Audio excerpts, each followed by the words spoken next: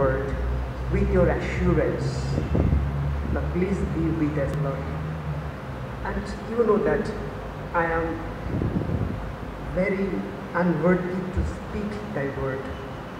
Lord, please you use me as an instrument to fill the hearts of sickness. Lord, please be with us. This short prayer we ask in the name of our loving Lord Jesus Christ. Amen.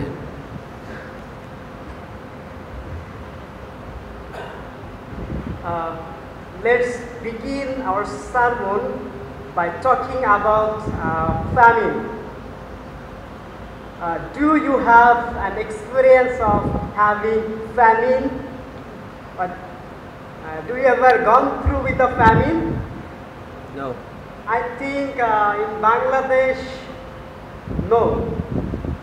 It was in 1992 or in 1780, around that time. But recently we are not facing famine. But in third world country, they had famine, especially in Africa, there are famine. So there is a story, or not, it is not a story, but it's a real fact. In 1994, in the continent of Africa, there was a famine. And usually United Nations, they set up a camp for providing foods those who are undernourished and those who have famine, and they are not there, those who don't have foods really. And there was a little boy and who was about to die for having famine. And when this little boy heard about the United Nations food camp, and that little boy, he used to go to the food camp. And by the way, there was a vulture waiting to snatch that boy to have its breakfast. It is very shocking story, events that took place in 1994 in the continent of Africa. And this picture was captured by Kevin Carter, or the famous photographer, in 1994, and it was very famous. But you know, Kevin Carter, he died for depression in 60 days for this picture. He was having very depression of famine because he saw the famine really. But now, I'm not talking about the famine that happens in the continent of Africa or in Bangladesh or in India, but I'm talking about a famine that is your life and my life. We may think our refrigerators are full of fruits, we have abundance of bread in our home, but who knows, we may have famine in our spiritual life. And today, through the Ruth chapter 1 and 2, we are going to look into this famine. And we are trying to come out from Moab, and we are trying to go to Bethlehem. So if you have Bible with you, you can please open with me Ruth chapter 1. Ruth chapter 1 verse 1 says, "Now it came to pass in the days when the judges ruled, there was a famine in the land." So in the Bible says, when judges ruled, there was a famine. So there was not any kings, but there were judges, and that time there was famine. So the question arises, where was the famine? If you gone through Ruth chapter 1, then we can find out famine. Where is the famine? Bethlehem. Where is the famine? Bethlehem. Do you know the meaning of Bethlehem? Let us do a little bit of Hebrew here. Beth. In the Bible, there are many places that we can find Beth. Bethlehem, Bethsaida, Bethany. There are many places in the Bible we find Beth. So what is the meaning of Beth? House. House. Thank you. And Lehem, it's the bread. So if you come to Bethlehem means house of bread. So it is very controversial. See here, Bethlehem is the house of bread, but instead of having bread, there was a famine. So in the house of God, in the house of fruits, the house of bread, there is a famine. And see here, a Christian family living in the house of bread, and now they are going out of house of bread, and they are shifting their house where? From Bethlehem to Moab. Almost 75 miles. Distance is almost 75 miles. So see, this Christian family, I can say this Adventist family, they shifted their family from house of bread to, you know the meaning of Moab. Moab is the place, it's a dirty place where we will wash our faces, kitchen or sink. So this family, they shifted from house of bread to house of dust. So what happens when we shifted our family from God to this bad place, bad situation? What happens to us?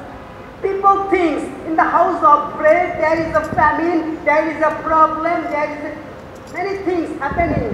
But what says Bible says? If you have Bible, let us go through the Bible. So this family, how many members they have? How many members they have? They have 4 members. 4 members. So Gileon, Mahalan, then Elimelech, and his wife. So 4 people, they shifted from Bethlehem to Moab.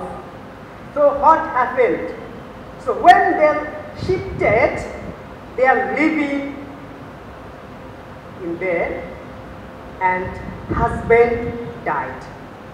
So when we leave the church, when we leave Christ, when we go for another life, we lost our husband. That's me. Husband is a priest in the family.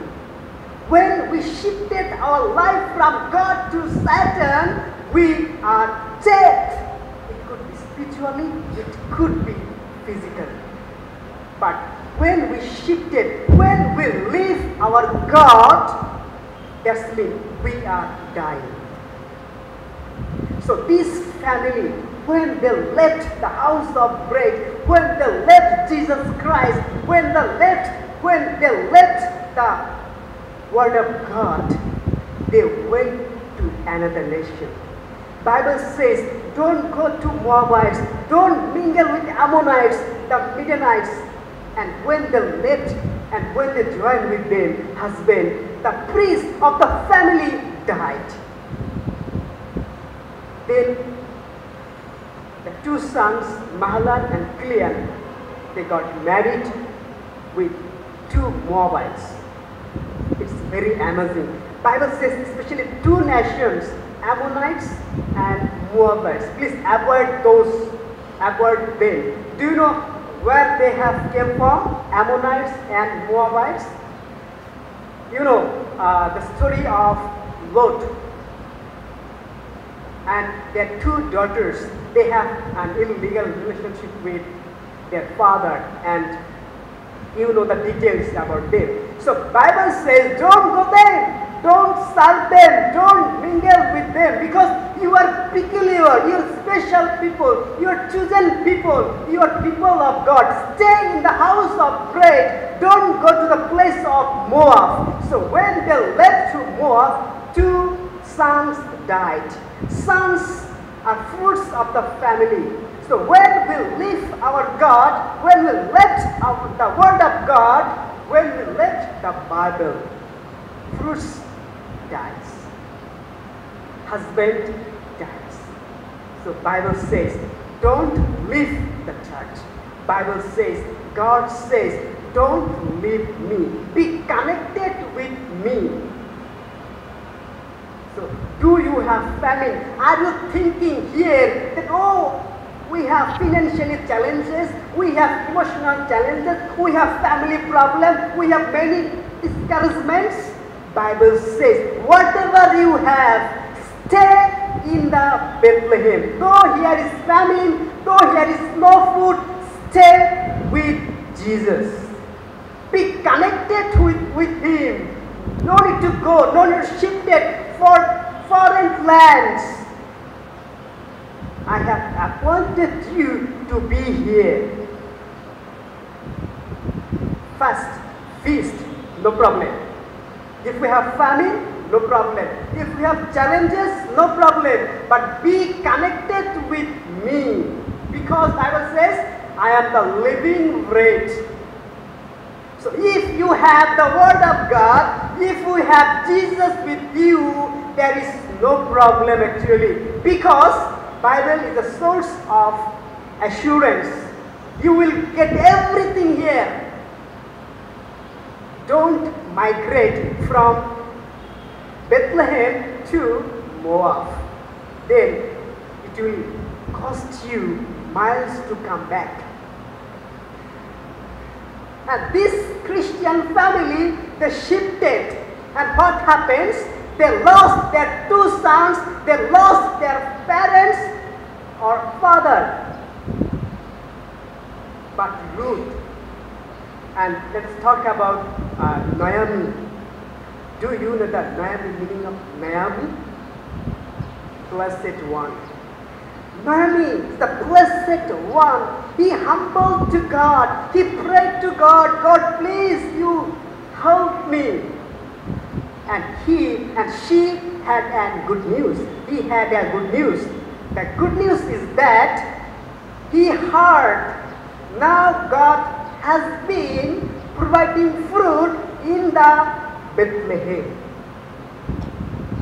So Bible says now God is providing food in the Bethlehem.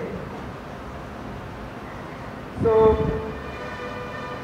then Naomi called her daughter-in-laws and said, let me read from the Bible, Ruth chapter 1. Let me begin with 14. Ruth chapter 1 verse, let us begin with 14. It says, and they lifted up their voice and wept again, and Orpah kissed her mother-in-law, but Ruth clave unto her.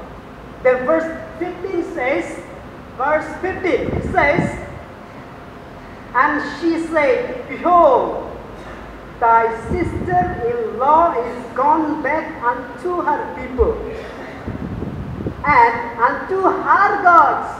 Return thou after thy sister-in-law. So here is, let us think about here, Ruth and another sister-in-law, Orpah.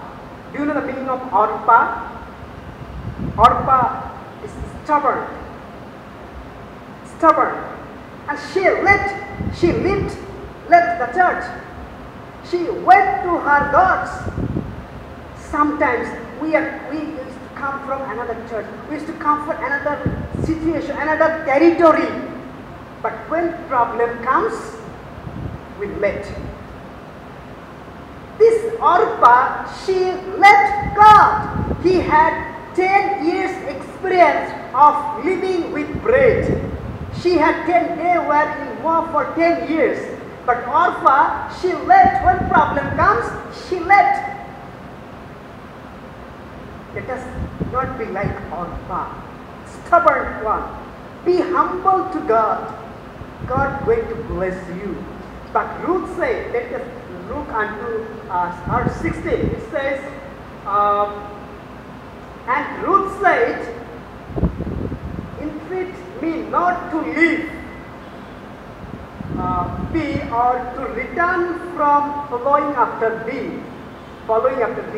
Then for whither thou goest, I will go, and where thou goest, I will go. And thy people shall be my people, and thy God my God. So here, Ruth said, wherever you go, I will go. Wherever you live, I will go. If you die, I will be there. Only death can separate us from you and me. Nothing else. See, this Ruth, she came from Moab. She accepted word of God. She heard the word of God and said, there is nothing that can separate me from word of God. Dear believers in Christ, let us embrace the word of God. Let us take this assurance and say like her, wherever I will go, I will go. Wherever you go, I will go with you. Your God is my God. Your Lord is my Lord. Your Jesus is my Jesus. It's not a problem where you have come from.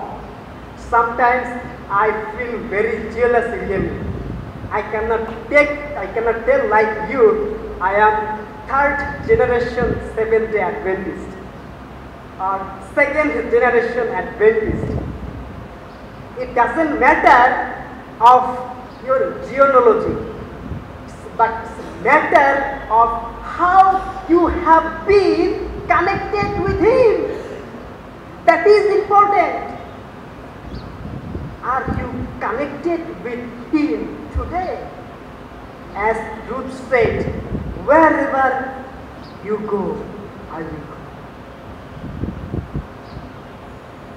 Because Bible is alive. There is a famine, but God visited. And so what happened? So Orpha left the church. Orpha went to her gods. But Ruth stayed with the living bread. So when we stay in the living bread, God blesses abundantly. So they went to the house of bread. Now they have a handsome, I think it's a handsome salary they have. They have well house, they have lands, they have crops, everything they have. One thing is lacking, that is husband. And God also blessed the Ruth, the Moabites, and God richly blessed her. And Ruth was blessed by God, and God gave her Boaz. And you know, Jesus Christ born in their house.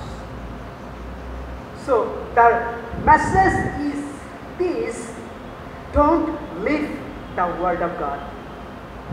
Don't go away from God.